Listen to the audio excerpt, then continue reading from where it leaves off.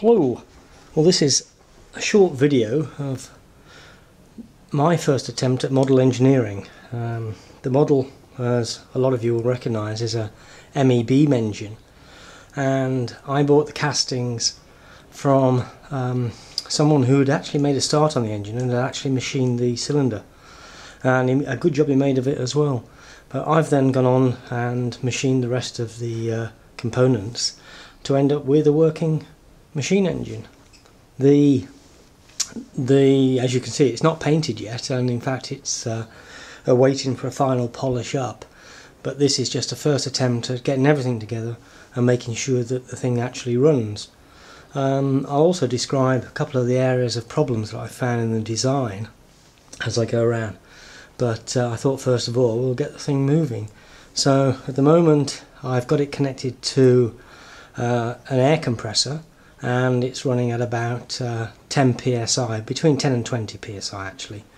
And if I just introduce some air, then as you can see the thing is running and reasonably slowly. So I think actually that's probably at the bottom end of the pressure range of about 10 psi there.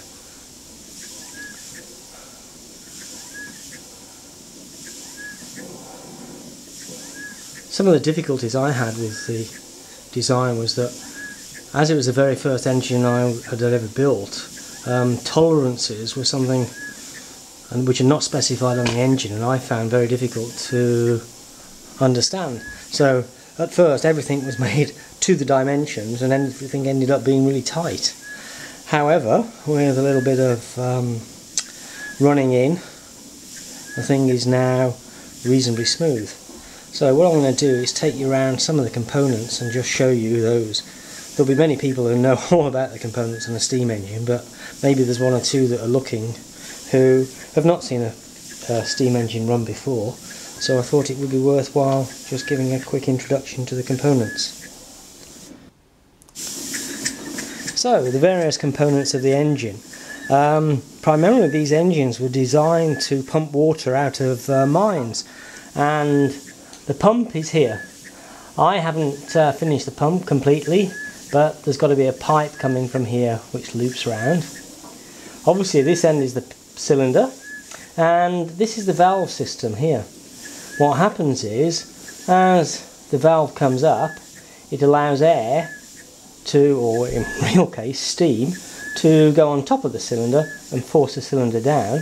Then conversely, when the valve is at the bottom, it allows air and steam underneath the cylinder to push the thing back up.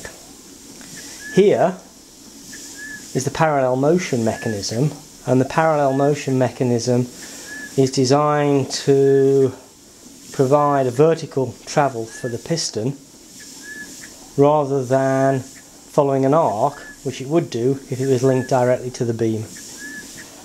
At the back of the engine we have the governor system.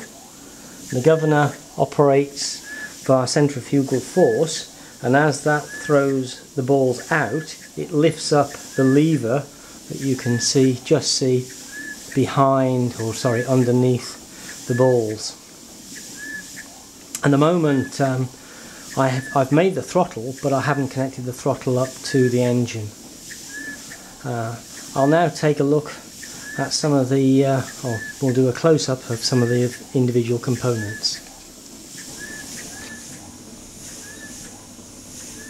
I'll just stop the engine and we'll have a look at the clearances that there are. This is a close-up of the parallel motion mechanism, and I can just point out one of the problems I found on the design, and that is that the clearance between the crosshead here and the links here was insufficient, and if you just calculate all the sizes, you find that they actually do touch. I got around the problem by reducing the thickness of the lugs on the end of the crosshead from what was in the design 1/16 of an inch down to 1/32. I also reduced the size of the boss on the pin which comes through here, again reducing the thickness down to about 1/32. and that then gave me sufficient clearance and the thing runs. What else did we find? One thing I did find particularly difficult was making sure that the piston rod, that the slot in the top of the piston rod was in the right place. May sound obvious, and I suppose it is obvious to anybody that knows what they're doing, but I just put the slot in at a rough position because it wasn't dimensioned on the drawings. I then had to adjust it slightly once the thing was in situ. There's only about 40 thou tolerance in where that slot can be, otherwise the piston either hits the top of the cylinder cover or it hits the bottom of the cylinder.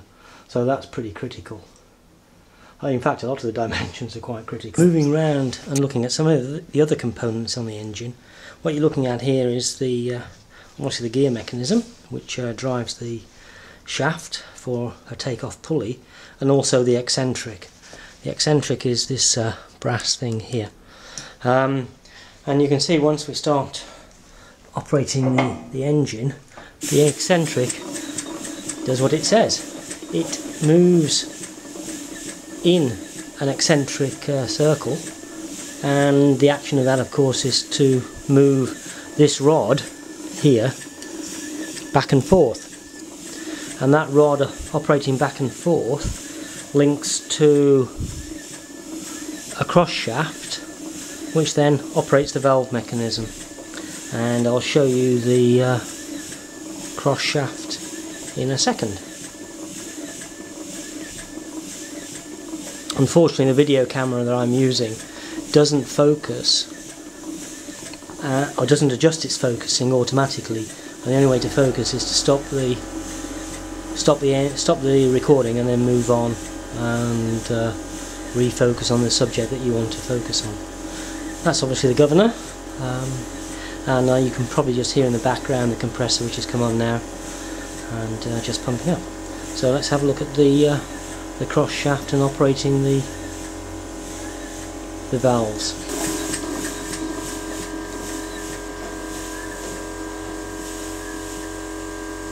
This is the link which connects to the eccentric, and it's pushing back and forth on this lever here, which then in turn is operating this shaft, onto which are attached the cranks, which then drive the valve mechanism up and down. Not sure why this is a fancy handle, it's what it was in the design, but yeah, I presume there must have been a reason for it, but maybe somebody that's more enlightened can let me know what it is. Anyway, that's the engine in all its glory, chatting away.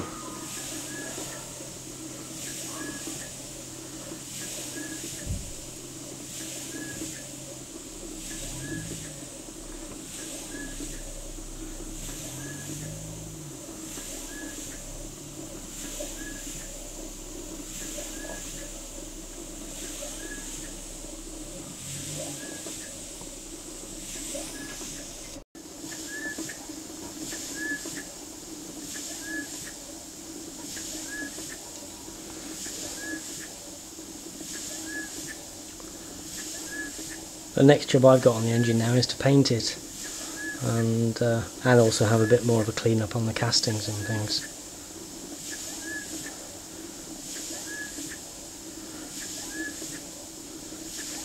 I've taken a series of photographs of the build, and if anybody's interested, then follow the link in the instructions there, and there's quite a few photographs, a couple of hundred, which I've taken really for my own benefit to remind me how I machined some of these parts. As I say, this was the first build I've done, and I found taking the photographs quite useful to look back on and think, oh yeah, that's how I did that, or that's not how to do it, because there were definitely one or two things where there were better ways to do it, and I know those now. Anyway,